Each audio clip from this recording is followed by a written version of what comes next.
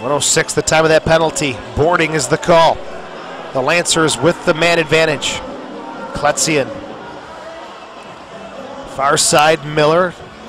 Round the horn. Back to Miller. Now Kletzian at the top. Patience side for Ortiz. This is old school power play. A lot of patience out there and really picking. Salles! How does he find the back of the net? Yeah, he's just brilliant. He finally gets one. Brilliant. With his left peg, near post. That's really Eric Reed's job to cover that near post. But it just happened so quick, and that's great patience by the Rochester Lancers. That's old school power play. You're patient. You knock the ball out. You knock the ball around. You make them work a little bit harder on defense. It's tough when you're down there and you're just jockeying back and forth. Lays it out one time by Salles right here, right into that near upper 90. Great goal. Great celebration by Mauricio Salles. So for Salles, his third goal of the year, maybe what the doctor ordered for the Lancers.